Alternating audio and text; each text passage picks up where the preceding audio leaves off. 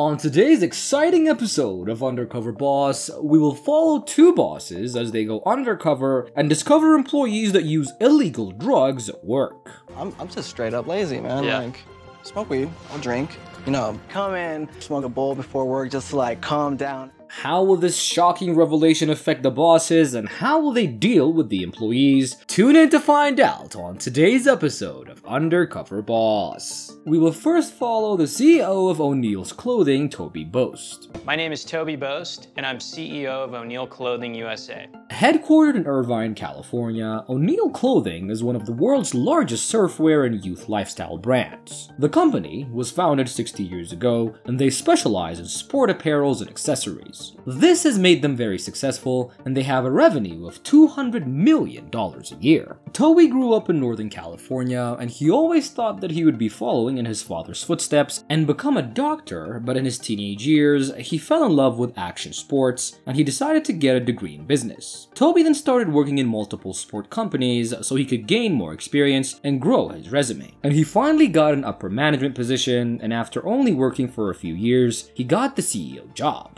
Toby believes that the workspace should be fun, so since he became CEO, he's installed an indoor skating area and a pets arena. Since Toby joined the company, O'Neill has been growing really fast, but Toby thinks that there are still ways to improve, and the only way to see which things to improve are to go undercover and see what things need to be corrected. He'll be going undercover as Frederick, and his employees will be told that he's a contestant on a reality show, competing to win money so he can open his own shop.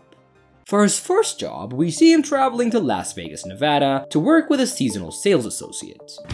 I'm here in Las Vegas today at O'Neill's outlet store. I'm going to be working with a seasonal sales associate. He meets up with Jesus, and he first takes him to the tour of the store and tells him about the products. Seasonal workers are only hired on busy times of the year, so they're not really trained well, and it shows here as Jesus didn't really know a lot about the products that they have on sale. This was one of Toby's fears and one of the main things that's holding the company back from growing even faster. Protection from the elements. There it is, man. You need to know exactly what these products are all about. It's what we do. We then see Jesus giving the cleaning job to Toby, and he walks away just to talk to his friends, ignoring both Toby and the incoming customers. Toby's annoyed by Jesus, but he doesn't want to blow his cover, so he just does his task. Later, the two get to talk, and Jesus reveals that he doesn't like O'Neill because it's such a douche brand. He says that people that wear those kinds of clothes are douches, so he doesn't really like to be associated with them. You would never see me wearing an O'Neill shirt. He hates the clothes. That's not a good fit for any retail store. We then see Toby getting angry, but things get even worse when Jesus reveals that he smokes weed at work and offers to bring him one. Sorry, what was that? I know how to grow some really good weed if you're really interested. Jesus is very passionate about weed, and he even advises Toby to open a weed shop instead of the store if he wins the competition. Toby's shocked by all that he's hearing, but he still didn't want to blow his cover, so he just changes the subject and they talk about their families. The next day, Toby travels to Compton, California to work in the printing factory, and he meets up with Jorge, and he first shows him how to put a printer on a shirt. While working together, Toby learns that the designs sent from corporate are usually not clear with their instructions on the placement of the prints, so Jorge just guesses and prints it on the place that he thinks is the best. And this is yet another problem within the company that Toby is noticing, and he plans to send designers to the factory to fix the issue. I'm definitely going to have my designers down here more often working with Jorge because our brand's hands are in Jorge's hands. Toby next takes over the printing machine to do a print by himself, and he does okay for a first-timer, but he does mess up on some of them completely, so we see Jorge redoing them again. On their break, Toby learns that Jorge has a younger daughter with a rare disease that requires extensive medical procedures just to keep her alive, and Jorge has been struggling to support his whole family financially. For his next job, Toby travels to Anaheim, California to work as assistant manager of retail. I'm here today in Anaheim, California at O'Neill's flagship store. I'm going to be working with the assistant manager of retail. He meets up with Desire, and she first teaches him how to set up and present the merchandise to appeal to customers. Desire is very creative and comes up with her own marketing ideas to enable her to sell products easily. Toby really likes this, and he also sees that she loves her job and works really hard. They next work on sales, and Desire again is really good at her job, but Toby was very uncharismatic, and he struggles to even sell one product. Frederick did not sell the backpack. So when it comes to Frederick owning his own store today, probably not. On their break, Toby learns that Desire is a single mom and that she works very hard so her daughter can have a better life than she did. For his last job, he travels to Commerce, California to work in the stockroom. And I'm at the Citadel Outlet Malls in Commerce, California. I'm going to be working in the stockroom today. And he meets up with Michael, and he first shows him how to scan the inventory and stock them. While doing the job, Toby sees the scanning devices in the computer systems are really outdated and it's wasting a lot of time and energy for the employees. And this is another thing that's holding the company back, and he plans to fix it as well. Point of sale system needs an upgrade. It's all right. I'm going to take responsibility and put the pressure on myself to make it run right. Later, Toby learns that Michael's family got into a major financial issue when he was in high school and that they were homeless for a period of time after that. Michael always wanted to go to college, but since he had to help out his family, he got right into the workforce and put his dreams aside.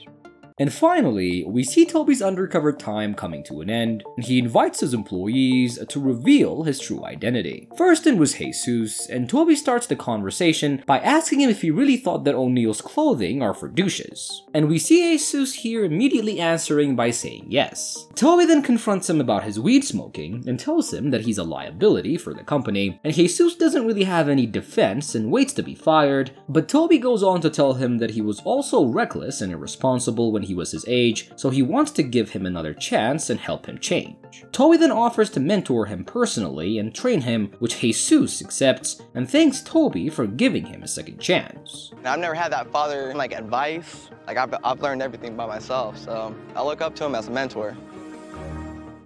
Next in was Michael, and Toby tells him that he was impressed by his hard work and tells him that the computer system will be upgraded in every store, and he then gives him $10,000 to help with his family's financial issue and another $40,000 so he can go to college and follow his dreams.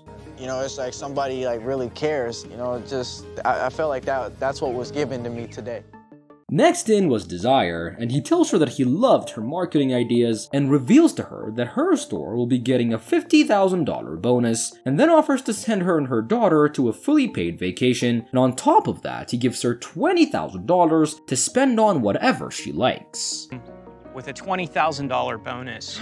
Oh my God. To really help you with your financial needs. Last in was Jorge, and he tells him that he loved his work ethic and gives him a raise so he wouldn't worry about supporting his family, and then gives him an additional $40,000 so his daughter can get the treatment that she needs. That gives me the opportunity to do more for the family. That's what I wake up every morning and go to work. Let us now follow our next boss, the chairwoman and owner of Donato's Pizza, Jane Abel. I'm Jane Gertie Abel, and I'm the chairwoman of Donato's. Headquartered in Columbus, Ohio, Donato's is one of the fastest growing pizza chains in the country, grossing over $170 million and employing over 5,000 people. Donato's is a family business that was started by Jane's father 50 years ago. Jane learned the business since she was young and finally took over after college. Since Jane joined, the company has been steadily growing, but Jane still sees that there's a potential for more, so she wants to go undercover and find things that need to be improved. Jane will be going undercover as Kathy, a contestant competing to open up her own restaurant. For her first job, Jane travels to Ohio State University to work in their campus location, and she meets up with delivery driver Aaron, who's immediately attracted to her, and Aaron thinks that Jane is cute, and he wanted to impress her while they work. But in the background, there's a problem brewing as the chain manager suspects that Jane might not be the person that she said that she was. The manager kept staring at her and figures out who she is, and then starts telling other employees that Jane might be on Undercover Boss. Jane notices the murmur and she fears that she might be discovered, but good thing for her, Erin had not heard anything, so before everything blows in her face, she decides to talk to the manager and she reveals her true identity and makes her promise that she wouldn't tell anyone else. She then goes on the road with Erin and drives to the first customer home, and Erin was very good with his job and he's actually a safe driver, and he's also very polite with customers, which Jane really appreciates. Jane then delivers the next pizza, and her encounter with the customers was not as great as Erin's, as it's been almost 30 years since she did delivery. On their drive back, the two get to talking, and in an attempt to impress Jane, Erin reveals that he sometimes smokes weed during work. He elaborates by saying since most of his work is delivering to dorms when college kids offer him weed, he usually takes it. This is shocking news to Jane, who up to now was praising Erin for his work. She notes that this is not just an illegal thing to do, but also very unsafe, since he also operates his car while he's high. Not only is it just not safe, it's illegal. I want to take off my disguise and fire him right then. Jane is very mad, but she didn't want to blow his cover, but she still confronts Erin about smoking while working, but he tells her that it's not a big deal. Erin doesn't want to get fired though, so he asks her not to tell his boss, not knowing that she's actually the one who's in charge. Well, I don't tell my bosses that I do that, and you can't tell my bosses that I do. Do you think if your bosses know, they would fire you? The next morning, Jane travels to Virginia to work as an assistant manager. Today I'm in Vienna, Virginia, and I'm going to be working as an assistant manager. She meets up with Buffy, and we see them getting right to work. Buffy first shows Jane how to prepare a pizza, and Jane has been making pizza her whole life, so this shouldn't be the easiest job for her, but when the lunch rush comes, she struggles to keep up with the orders. But as more orders started coming in, I did get flustered. Kathy, you got a pizza coming out to be cut? On their break, Jane learns that Buffy used to be a general manager in a good hotel, and the hotel also hosts birthday parties for extra money, and one night on a birthday job, Buffy puts her assistant to overlook the party. But that night, a tragedy happens as her assistant was shot and killed by a mass shooter. After the tragic day, Buffy felt extremely guilty for leaving her assistant dying, and she couldn't continue doing her job, so she resigned from that position, and she didn't have a job for some time. She lived in a rented home which doesn't even have a bed, and she also recently lost custody of her kids since she wasn't able to properly provide for them, and she's now trying to pick herself up and now is a manager in Donato's, but she still hasn't been able to get her kids back. Jane is incredibly saddened by the story, and she plans to help her out. For her next job, Jane travels to Ohio to work as a cashier.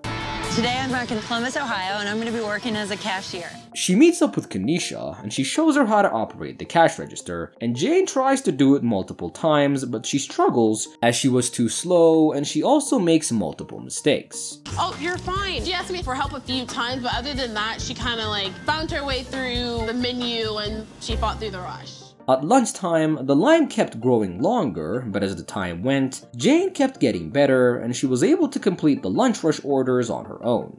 For her final job, Jane stays at Columbus to work at the pickup window.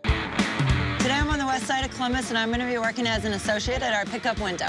And she meets up with Tangi, and she instructs her on how to work at the window. Tangi was not the greatest teacher, but she was still young and a very hard worker, so Jane sees a bright future for her. Tangi interacts with the guests very well.